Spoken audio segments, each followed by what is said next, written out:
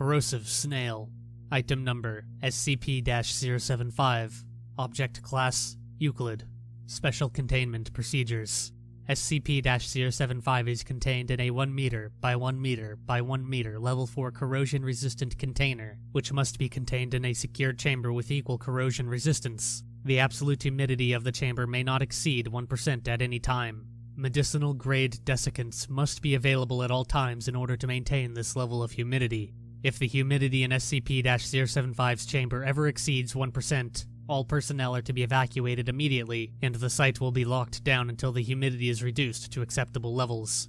All personnel who enter SCP-075's containment chamber must wear MOPP Level 4 protection. Injection tests, as well as any test which involves an aqueous solution, are strictly forbidden. If any such solution comes into contact with SCP-075, the area will be immediately locked down and flooded with desiccant until the humidity is brought back to acceptable levels.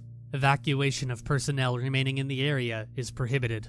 Description: SCP-075 resembles a large snail 20 centimeters in length, 13 centimeters in width, and 15 centimeters in height, with a muscular foot resembling a 6-fingered, clawed hand. SCP-075 is exceptionally heavy, with a mass of approximately 860 kilograms, a property that is not understood.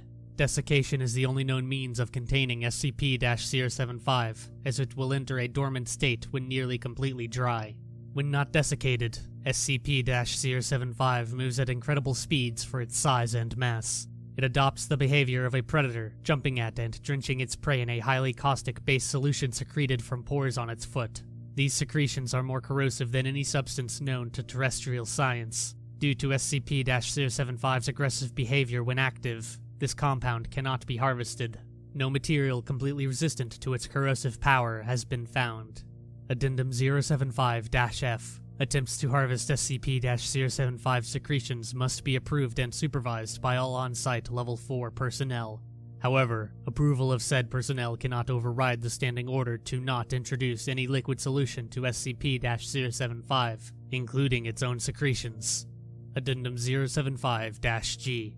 A cup of SCP-075 secretions was successfully harvested by using SCP-294. Testing is underway to determine what substances, if any, are immune to its corrosion. Testing is also underway to determine why the cup provided by SCP-294 is immune to the substance's effects.